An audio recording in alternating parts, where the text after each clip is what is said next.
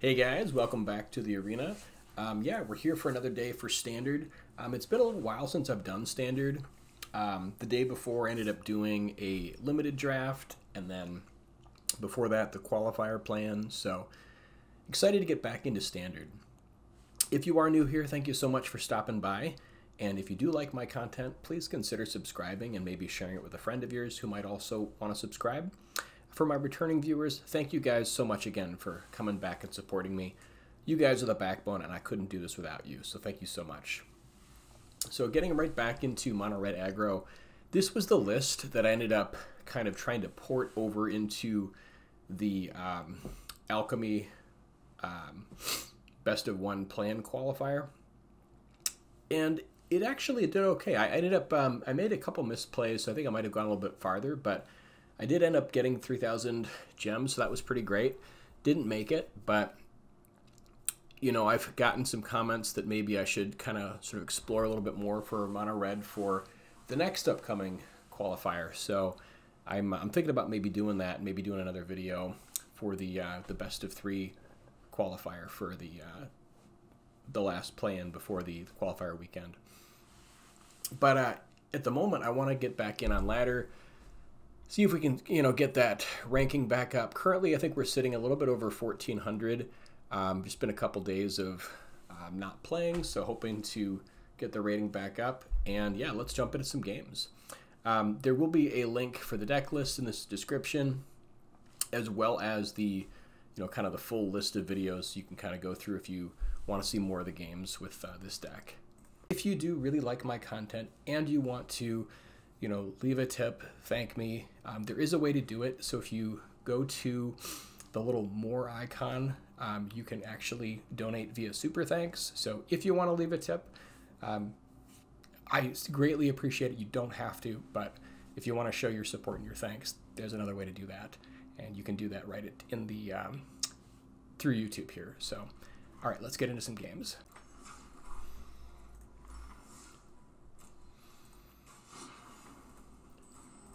But yeah, overall, I've been really enjoying mono red.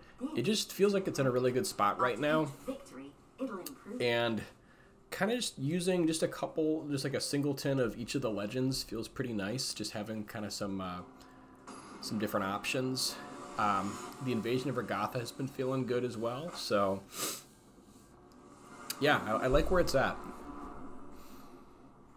All right, we are in the draw. We do have the Play with Fire and two of the best one drops, so I'm actually tempted to keep this hand. A little crazy, but I think we're on the draw.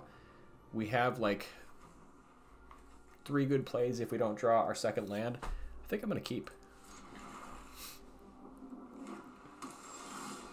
Okay, didn't end up getting there, but I'm still going to lead out as if I'm drawing my second land here with Kumano faces Kakazan.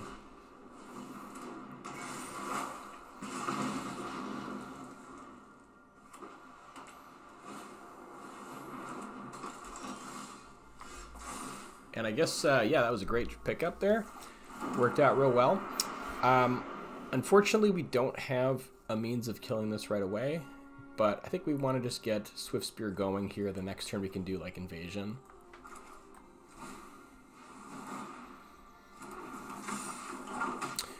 Actually, the other thing I just realized, yeah, it might have been better to run Scapegoat out. We could have pushed a little bit of damage here and would have been able to attack through, so yeah, I think actually looking back, yeah, maybe Scapegoat would have been better here.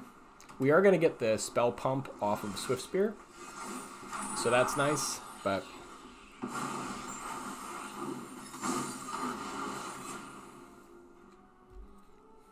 so now we have an interesting play. We could go just Lightning Strike push.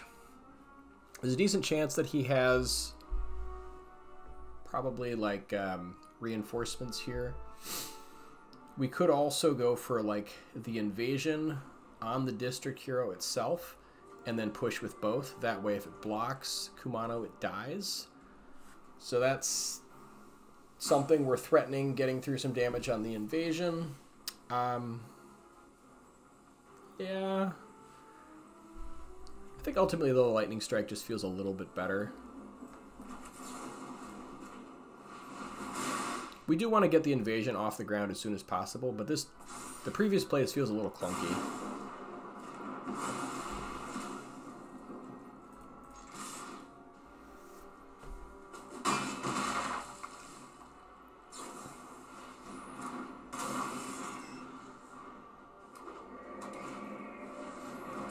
Okay, invasion.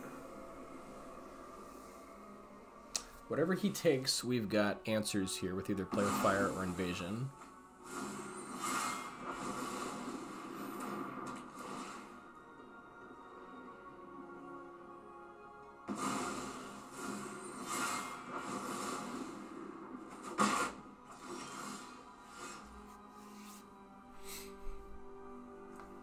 Alright, so this is a pretty easy invasion.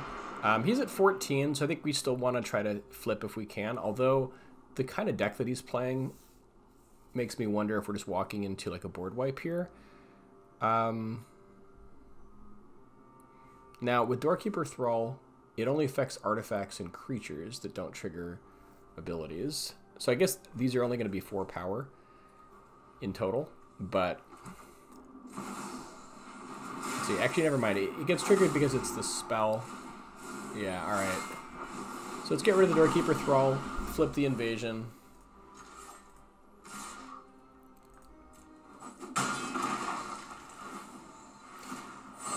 And this is kind of a hedge, because it's like, we could also push face there, but because he's got these Invasion of Gobakans, it makes me think that there are more creatures.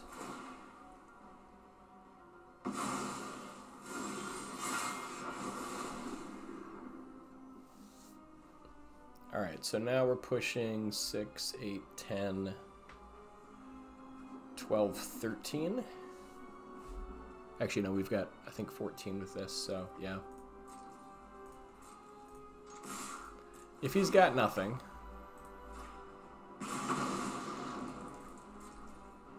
Alright, we will do the Lightning Strike. See if there's a response. Yeah, that'll do it.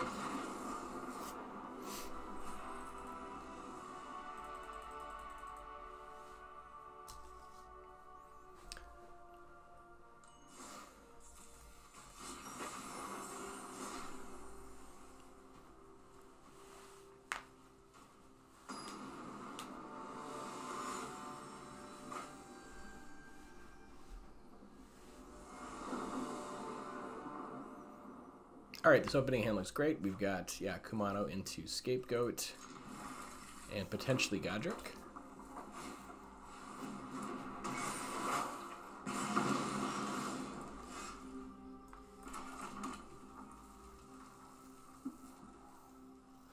So this is interesting. Like, he probably plays like Feldon next turn or something that's a 2-power to make it a 3/3. Playing around invasion, so we probably just want to go with our own Kumano here. There's a chance that we, like, part of my thought process is we might have to use Lightning Strike next turn and lose out on the counter. So that was sort of weighing on my mind.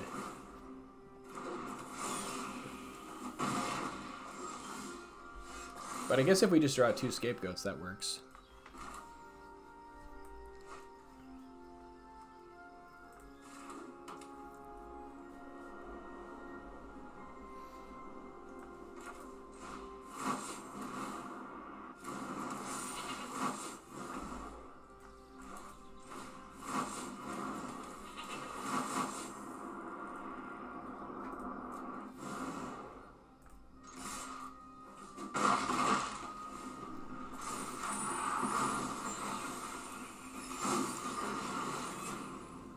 We are a little bit behind, just because, you know, we're on the draw here, but I'm hoping that invasion can start taking over the game.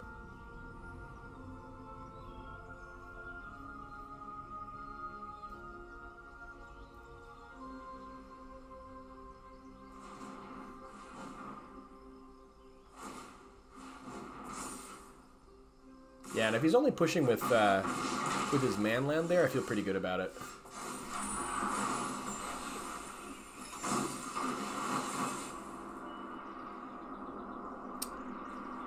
Yeah, we'll do it on this one. Oh, good. I wonder if it triggered on both of them, or just if we just lost it on one of our scapegoats. That's nice. Okay, so let's get rid of the chick since we've got the Kumano active.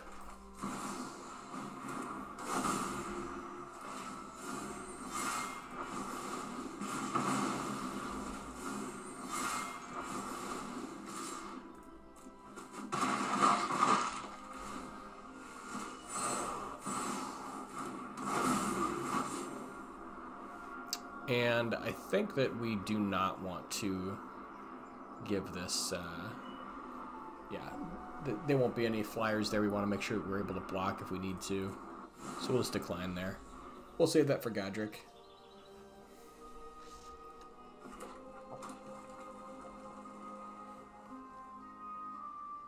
Although we're certainly not going to block here if he attacks.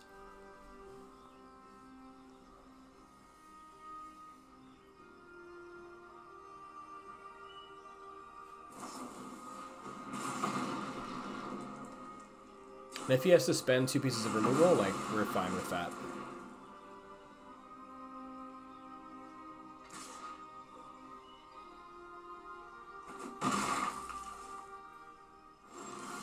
Alright, we do have to be a little cognizant of our life total, but we can just sort of do that again and take out his Kumano.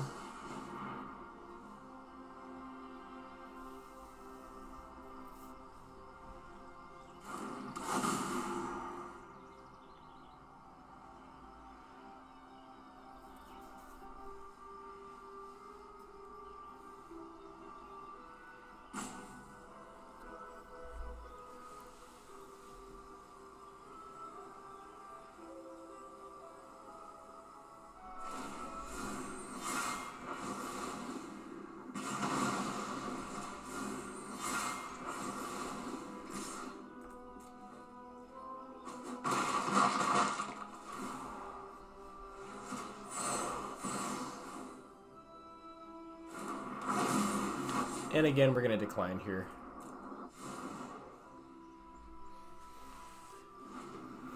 So yeah, just because there's a possibility of being burned out, if he gets a 5th land and pushes for the 4/4 Mishra, I think we might have to block. Like, we've got enough in our hand that we probably just... Like, that's the only way we lose this game.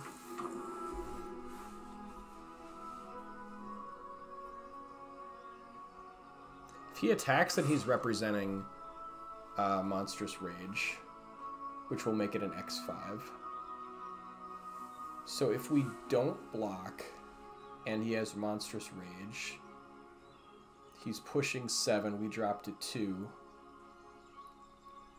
then we can kill it next turn, make sure we leave back enough blockers. Yeah, I think, like,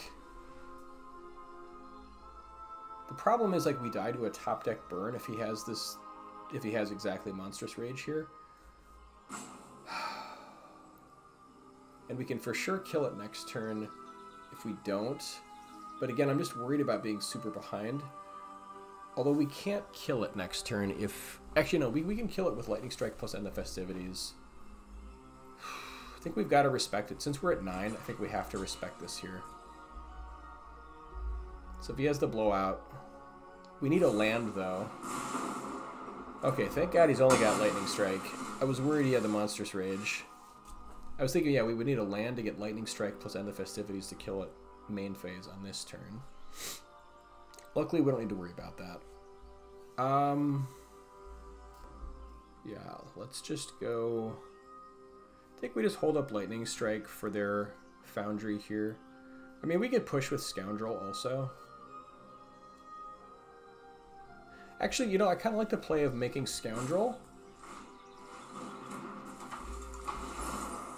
And then getting a treasure token.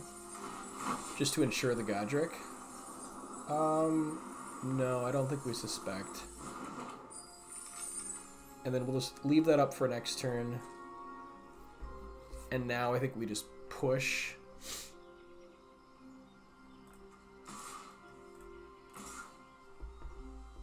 And I think we just chump if they decide to attack next turn.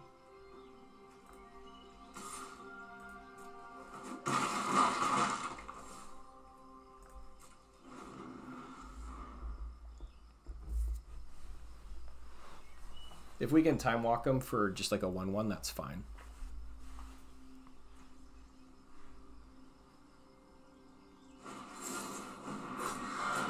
Alright, so they've got Codebreaker. Either Codebreaker or I suppose Pyro. Yeah.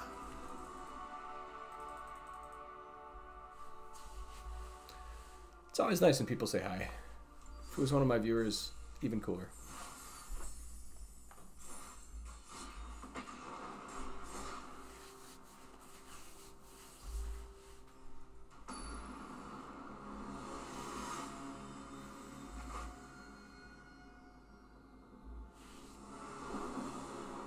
Yeah, this hand is great.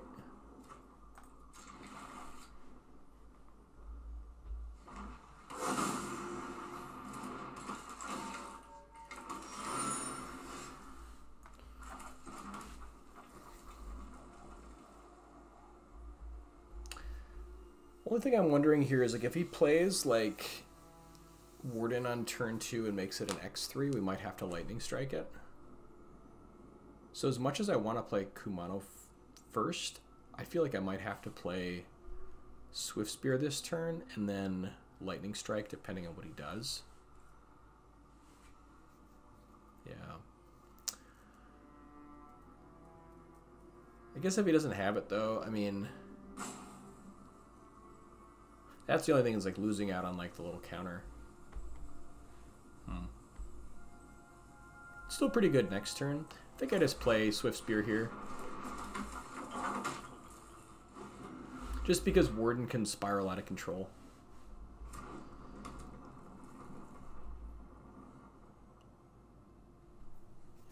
Like I think if I didn't have the Swift Spear like as like a almost good play, almost as good play, I would just do it anyways. All right, so he's representing reinforcements. So we could swing in with a couple 2/3s. That's pretty good.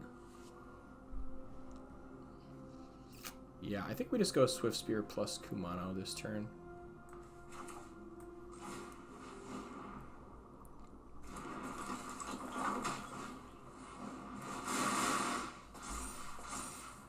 This way we can trade like Swift Spear if he wants to triple block for some of his... I don't think he does though. I think he just makes guys and doesn't block. Yeah, there's the reinforcements.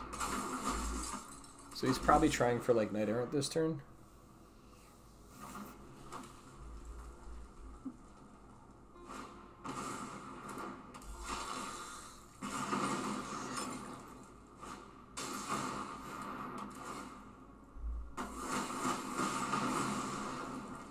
Yeah.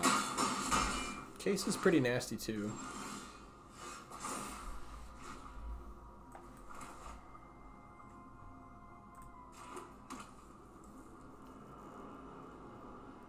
Alright, so they're pushing for 8 next turn. Yeah, I think we just go Feldon, push.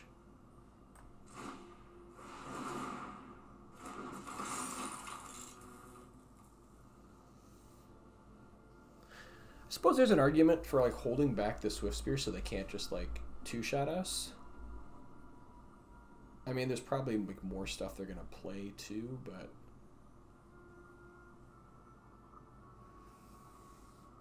just trying to think like if they draw, so like if they draw a Recruiter,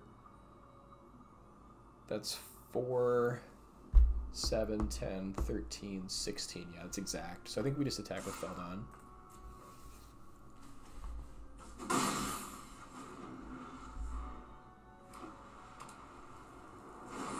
Yeah, there's the Recruiter. So that would be exact lethal if we didn't hold back Swift Spear. Let's get rid of the white creature, I guess. 4, 7, 10, 13, yeah.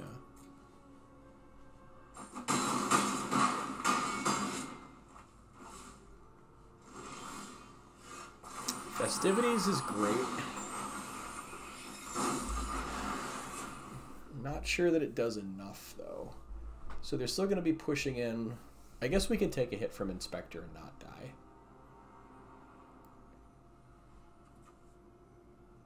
We could also make some tokens. That's another option. I think Festivities is pretty good. Actually, we could Festivities and then also Soaken Zen by playing another Soaken Zen to have enough mana. We could also Lightning Strike the Recruiter, but I kind of want to save that to go face.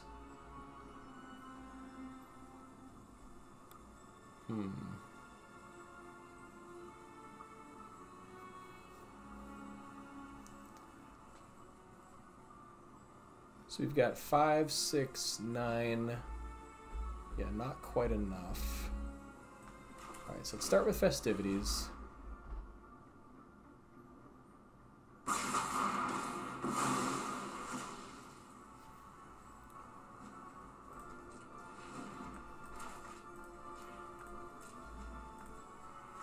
Okay, now we've got enough mana for the other Soaken Zen. I think we just do that.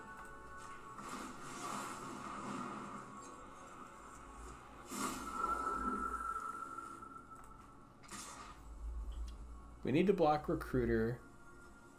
We can take a hit from Inspector. If they have another Recruiter, though, we could just die. I'm trying to think what else they could draw that would just get us.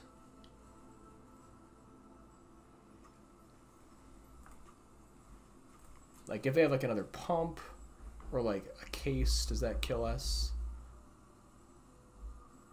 If they have Pump, we need 2 blockers. If they have Case... we only need 2 blockers. So I think we just leave back 2 blockers and we're fine.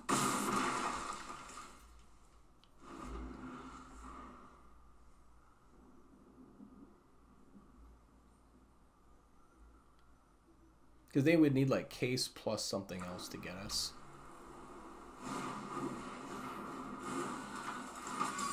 Yeah, Recruiter does it. That's so they would need exactly Recruiter to get us there.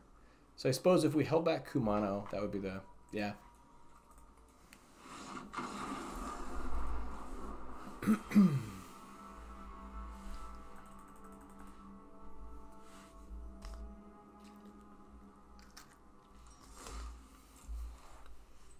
Yeah, we could have played around that. That was just thinking, like, what are the chances that they have, like, another Imidane's Recruiter? But I suppose we could have played around it. Oh, well. All right, let's take a look at the stats. All right, so we are currently at 73% win rate, 36 wins and 13 losses. So still pretty happy with the deck. Some of it certainly is pilot error. I mean, I'm not the best player, but I do make mistakes. But I'm decent. So I think that, you know, it's going pretty well. Really happy with it. Overall, 77% against Mono Red, 78% against Boros, and 100% against Mono White, 75% against Blue White Control, and also against Dimir, 100% against Mono Black. Rakdos is still not a great matchup, looks like, 1 and 2. And then, yeah, a little bit like Esper. This might be like Esper mid-range.